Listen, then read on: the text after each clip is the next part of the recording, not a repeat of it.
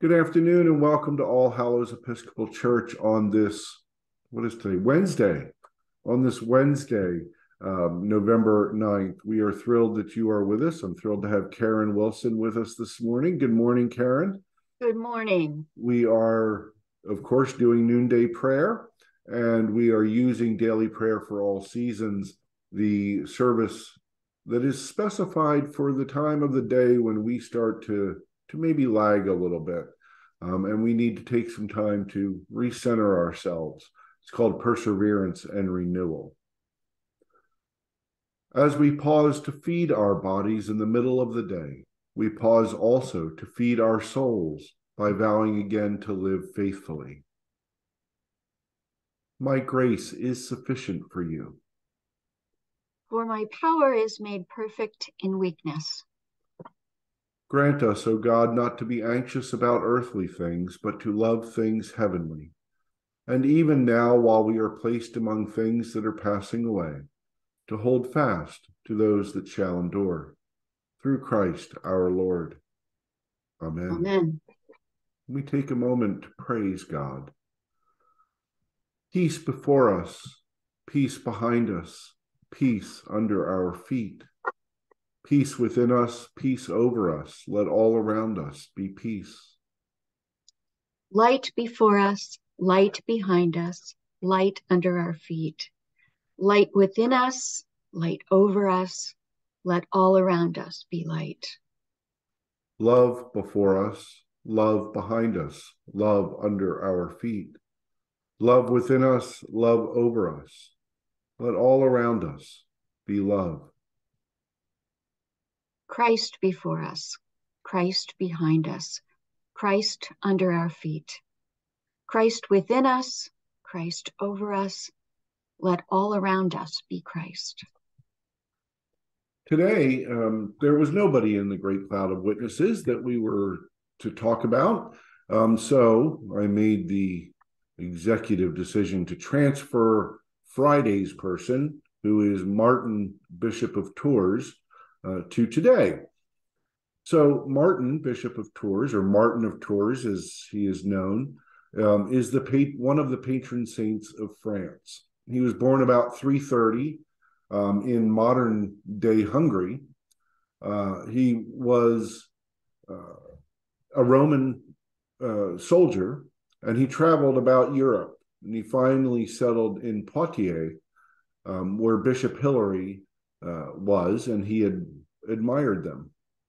According to the old legend, Martin, while he was still a catechumen, had not even been baptized yet, was approached by a poor man who asked for alms in the name of Christ. And Martin, drawing his sword, cut off part of his military cloak and gave it to the beggar. On the following night, Jesus appeared to Martin, clothed in half a cloak, and said to the saints and angels surrounding him, Martin, a simple catechumen, covered me with his garment.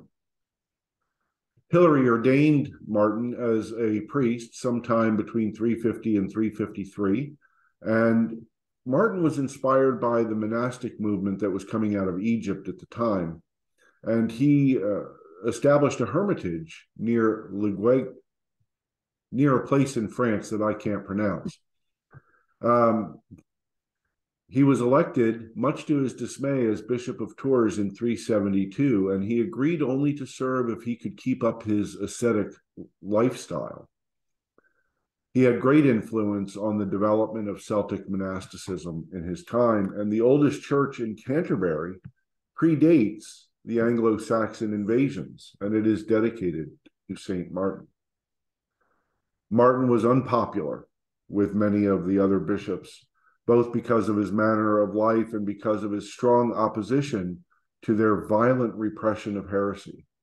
He was a diligent missionary to the pagans that lived near them, and a defender of the poor and the helpless. He died in 397, and there is a shrine at Tours that became a popular and is still a popular pilgrimage site. And I think Karen has a piece of scripture for us today. I do. This is from 1 Timothy 3. I hope to come to you soon, But I am writing these instructions to you so that if I'm delayed, you may know how one ought to behave in the household of God, which is the church of the living God, the pillar and support of the truth. Without any doubt, the mystery of godliness is great. He was revealed in flesh, vindicated in spirit, seen by angels, proclaimed among Gentiles, believed in throughout the world, taken up in glory. So, in this moment of meditation, I invite you to sit comfortably and try to empty your mind of all the things, well, that are running around in there. I know my brain is full of chatter, but in this moment, if we can just breathe easy and let our shoulders drop. This reading from First Timothy, I imagine, is very much like the word proclaimed by Martin of Tours. If we want to boil down the mystery of God into that 30-second elevator pitch that you get to give people when you greet them unexpectedly or greet them in the elevator to tell them about something that you care about, there it is. Jesus was revealed in the flesh, vindicated by the Spirit, seen by the angels, proclaimed among the Gentiles, believed in throughout the world, and taken up in glory. I mean, it doesn't get much simpler than that, and we tend to try to overcomplicate things. We want, and I know I'm guilty of this, when 3 words would answer a question, I might use 15.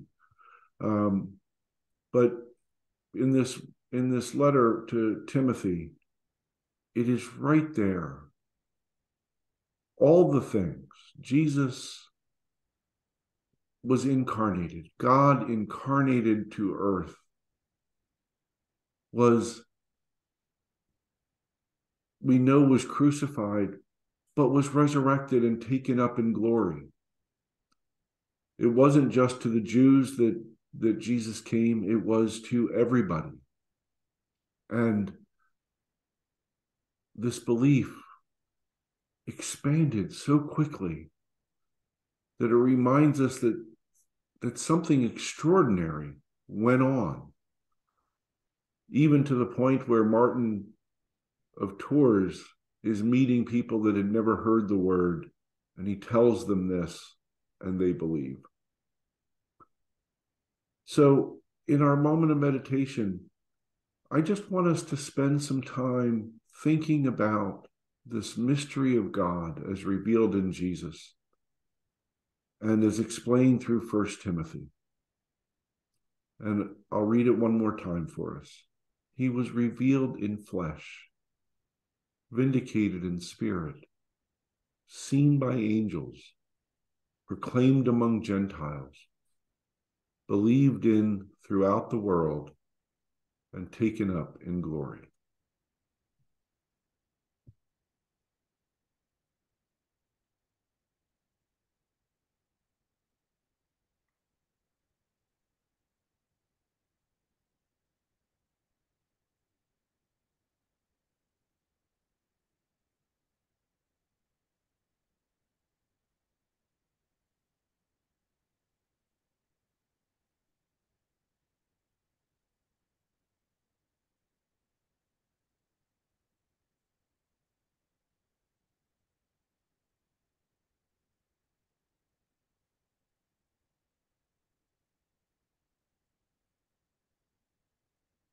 Amen. We continue with our prayers. In our daily tasks, God surrounds us. In our successes and failures, God surrounds us. in our joys and sorrows, God surrounds us. with the healing of our world, God surrounds us. we pray for all who celebrate or seek or need God's love. Especially do we remember all those on the All Hallows Parish prayer list for Martha, Larry, Russ, Amaya, Imogen, William, for Jennifer, Mike, Bill, David, Linda, Christine, Judy, Charlotte, Paul, Bill, Ian, for Donald, Karen, Helen, Gulzar, Nargis, Anselm, Brishna, Bob, for Cindy, Jackson, Ben, the Furia family, Phyllis, Jack, Bob, Robin, and Patricia, and for those that we name aloud or in the silence of our hearts or in the comments section. For Nancy,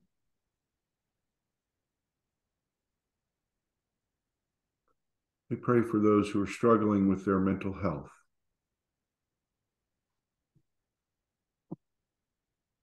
We pray for caregivers of all kinds.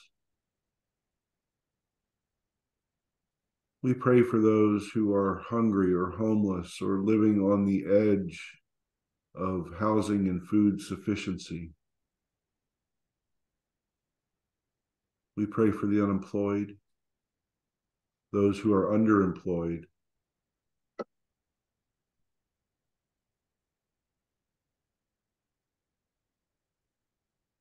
We pray for those facing any adversity.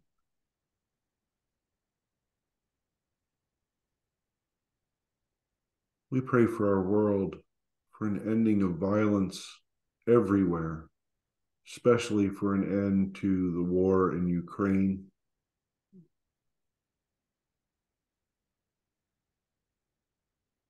We pray for our local communities of Abington, Cheltenham, Jenkintown, and Wyncote.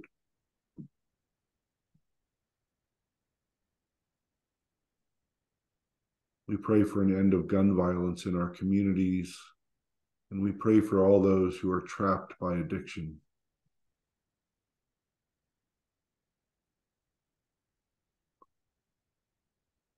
We pray for the Church Universal, the Anglican Communion, our Diocese of Pennsylvania, our deanery, and this parish, All Hallows, that we may do all that we can to be a light and to bring people to know that they are loved and valued and to show them the love of Christ.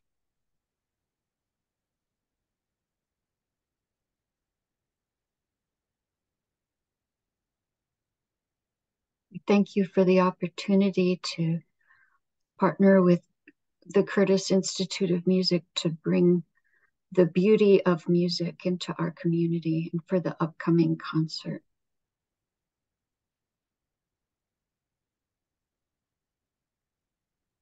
And we remember all who have died, that they may have a place in your eternal kingdom, O God. Especially do we lift up all the saints of All Hallows.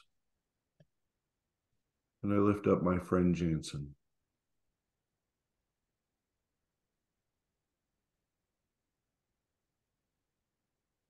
And we give thanks. We give thanks for the beauty of this day, for the seasonable weather, for birthdays and anniversaries and new opportunities or children and grandchildren. And we give thanks for all the joys that come into our lives and the blessings that we see and the blessings that we don't even notice, but we know we receive them, and we give you thanks and praise, O God. I give thanks for the people of this parish and their dedication and commitment and love of community.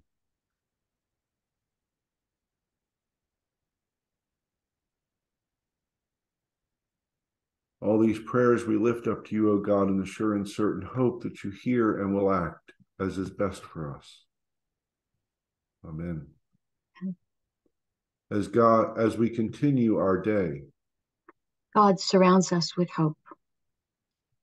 Our Father in heaven, hallowed be your name. Your kingdom come, your will be done on earth as in heaven. Give us today our daily bread. Forgive us our sins as we forgive those who sin against us. Save us from the time of trial and deliver us from evil. Lord God of hosts, you clothed your servant Martin the soldier with the spirit of sacrifice and set him as a bishop in your church to be a defender of the Catholic faith. Give us grace to follow in his holy steps, that at the last we may be found clothed with righteousness in the dwellings of peace. Through Jesus Christ our Lord, who lives and reigns with you and the Holy Spirit, one God, forever and ever. Amen. Amen. O Holy One, we keep still, we listen. We hear you say, I am your strength. And we say to you, you are our Redeemer. Amen. Amen. My grace is sufficient for you. For power is made perfect in weakness. Thank you for joining us today for Noonday Prayer. We will be back again tomorrow with Noonday Prayer. Also tomorrow at noon is Holy Eucharist in the church, and service on Sunday is at 10 o'clock. We hope to see you then. There are so many things that are happening here. A reminder that our next concert in the Curtis Organ Scholars Concert Series will be November 19th. Navigate to our website at allhallowswincote.org and you can find information on how to secure your free tickets. All are welcome here, always. Thank you to Karen for being here today. It is a joy to pray with you. Hope you have a marvelous day. Be at peace.